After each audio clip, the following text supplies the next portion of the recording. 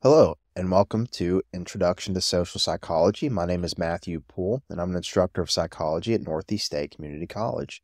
In this chapter, we're going over social learning and social cognition.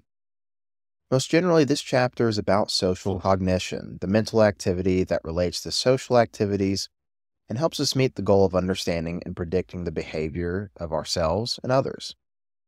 Fundamental part of social cognition involves learning, the relatively permanent change of knowledge that is acquired through experience.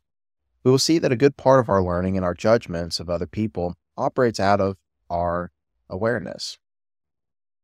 We are profoundly affected by things that we do not know are influencing us, but we also consciously think about and analyze our lives and our relationships with others, seeking out the best ways to fulfill our goals and aspirations. Let's talk about operant conditioning. Operant conditioning is quite simply learning from our consequences. If a child touches a hot radiator, she quickly learns that the radiator is dangerous and is not likely to touch it again. If we have unpleasant experiences with people from a certain state or country, or a positive relationship with a person who has blonde hair or green eyes, we may develop negative or positive attitudes about people with these particular characteristics and attempt to reduce or increase our interactions with them. These changes in our understanding of our environment represent operant conditioning or operant learning. This is the principle that we learn new information as a result of the consequences of our behavior.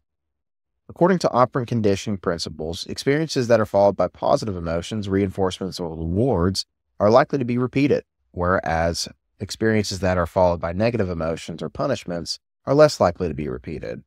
So operant conditioning is based on the law of effect, which states that we're more likely to engage in behaviors that yield a pleasant consequence and less likely to engage in behaviors that yield a negative or neutral consequence.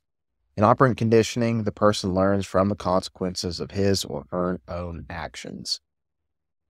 Now, classical conditioning is learning from association, which helps us to anticipate events. Let's start with talking about associative learning. Associative learning occurs when an object or event comes to be associated with a natural response, such as an automatic behavior or a positive or negative emotion. If you've ever become hungry when you drive by one of your favorite pizza stores, it's probably because the side of the pizzeria has become associated with your experience of enjoying the pizzas. We may enjoy smoking cigarettes, drinking coffee, and eating, not only because they give us pleasure themselves, but also because they've been associated with pleasant social experiences in the past. Marketers understand this concept well. Whenever I say Red Robin, you say yum. Now, is Red Robin yum? I'll let you be the judge of that, but at least they got the idea in your head. They're associating the two stimuli together. And when I say a stimulus in this class, I mean it's anything that elicits a response in an organism. So make sure to make a note of that. As well, with classical conditioning, there have been plenty of famous experiments, especially with Pavlov's dogs.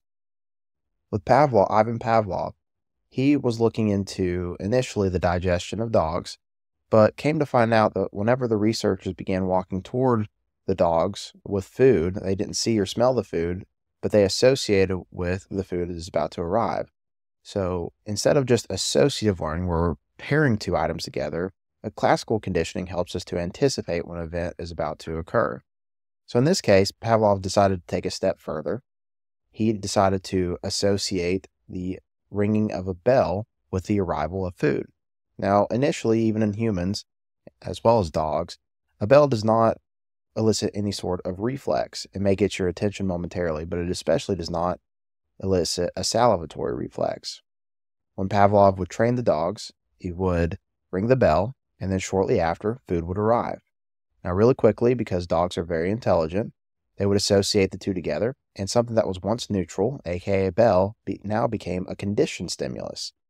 So that conditioned stimulus of a bell created a conditioned response of salivation. Another way in which marketers may try to, or companies may try to utilize learning from association, because they understand we are very much association machines, is there may be pictures of individuals who are experiencing the adverse effects of the particular product. So as you can see in the figure to the right, the goal of these images is to associate the fear of maybe potentially dying or negative health consequences with cigarette smoking. So in a way, trying to allow the individual to associate hey, cigarettes probably are not a good long-term play for my overall health. But it can also be used to benefit, like with Red Robin and Yum. Now, with observational learning, we know that we don't just learn by things directly happening to us through operant and classical conditioning. With observational learning, what is taking place is people learn by observing the behavior of others.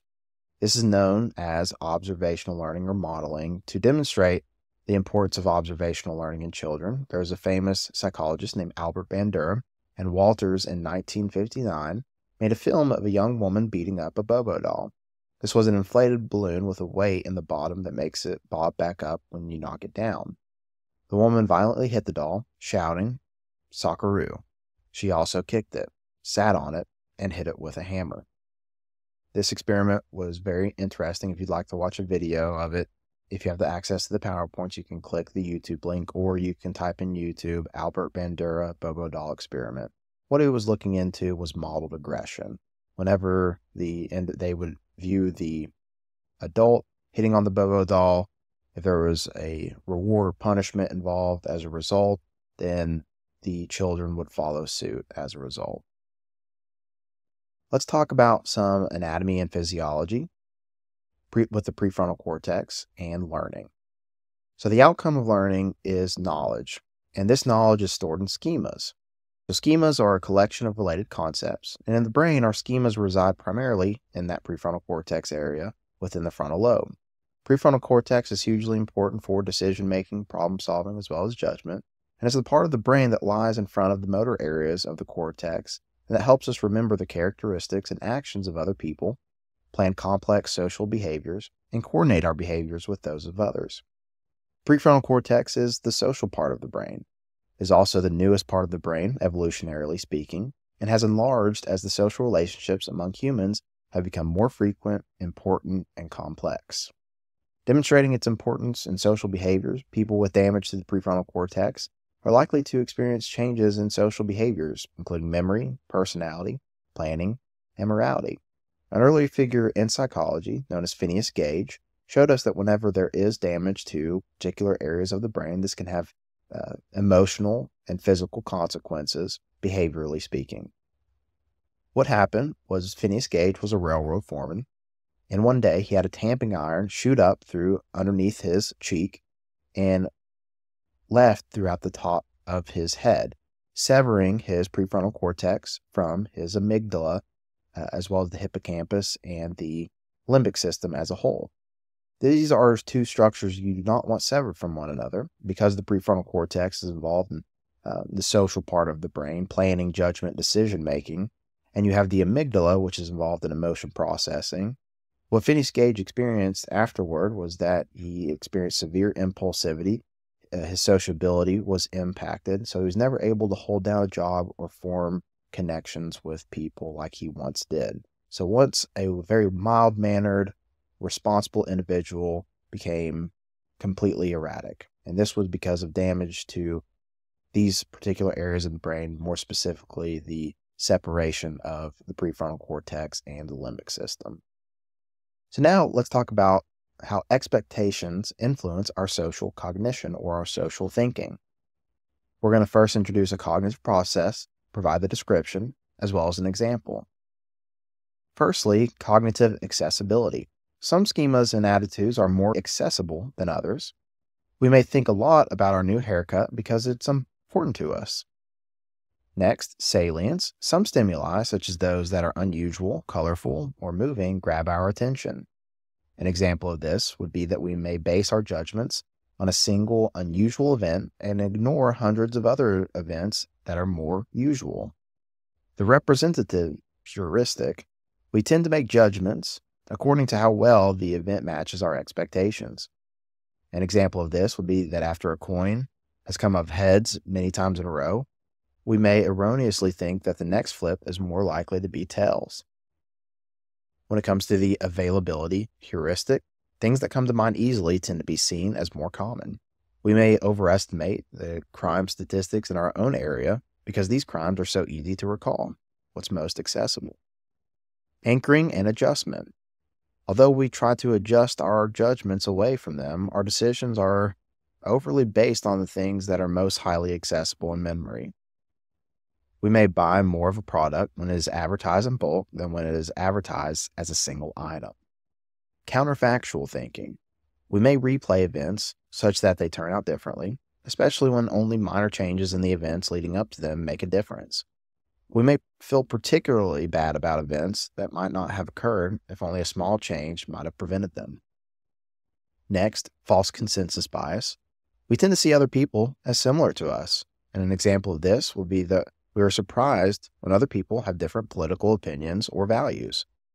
Lastly is overconfidence. We tend to have more confidence in our skills, abilities, and judgments than is objectively warranted. Eyewitnesses are often extremely confident that their identifications are accurate, even when they are not. So here's another cyclical process. When Jerry meets Bianca, who is Italian, he flirts with her. Bianca sees that Jerry is flirting with her. She flirts back. Jerry believes that all Italians are romantic, is confirmed. And Jerry believes that all Italians are romantic. Therefore, once again, this cycle will proceed. A self-fulfilling prophecy. Still another way that our expectations tend to maintain themselves is by leading us to act toward others on the basis of our expectations, creating a self-fulfilling prophecy. A self-fulfilling prophecy is a process that occurs when our expectations about others lead us to behave toward those others in ways that make those expectations come true. If I have a stereotype that Italians are fun, then I may act toward Bianca in a friendly way. My friendly behavior may be reciprocated by Bianca, and if many other people also engage in the same positive behaviors with her, in the long run, she may actually become a friendlier person, thus confirming our initial expectations. Of course, the opposite is also possible. If I believe that short people are boring or that women are overly emotional, these are a textbook's words, not mine, my behavior towards short people and women may lead me to maintain those more negative and probably inaccurate beliefs as well. Let's talk about some things that can impact your memory error. Now, there was a study conducted back in the day with Elizabeth Loftus. She recruited a series of college students. She had them watch a video of two cars hitting one another. And then there was a simple question that followed. How fast were the cars going when they either smashed, hit, or contacted one another? There were a few more that were in between smashed and contacted, but obviously there's a big difference between the severity of the word smashed versus contacted. And the simple question of how fast were the cars going when they smashed into one another provided almost a 10-mile-per-hour difference comparatively to the question of how fast were the cars going when they contacted one another. So we like to think that our personal recounts of memories or things that we experience are very accurate, but actually it may not be the case, even as simple as a subtle change of words or verbs in a sentence and how they are asked. So to conclude, this chapter is focused primarily on one of the three ABCs of social psychology, namely, the ways that we learn about and judge other people are social cognition. The ability to make accurate judgments about our social situation is critical. If we cannot understand others and predict how they will respond to us, our social interactions will be difficult indeed. Although we are pretty good at sizing up other people and in creating effective social interactions, we're not perfect. The errors we make frequently occur because of our reliance on our mental knowledge, our schemas, and attitudes. As well, our tendency to take shortcuts through the use of cognitive heuristics. We use schemas and heuristics as energy savers because we are often overwhelmed by the amount of information we need to process. Social knowledge is gained as the result of learning, the relatively permanent change of thoughts, feelings, or behavior that occurs as a result of experience. Some learning is based on the principles of operant conditioning or operant learning. Experiences that are followed by positive emotions or rewards are more likely to be repeated, whereas experiences that are followed by negative emotions or punishments are less likely to be repeated. Associative learning occurs when an object or event comes to be associated with a response, such as a behavior or a positive or negative emotion. learning from association to anticipate events, is classical conditioning. And finally, we also learn through observational learning by modeling the behavior of others. Things don't have to happen directly to us for us to learn. We can see somebody else experience an adverse or pleasant experience, and we know what the result will be.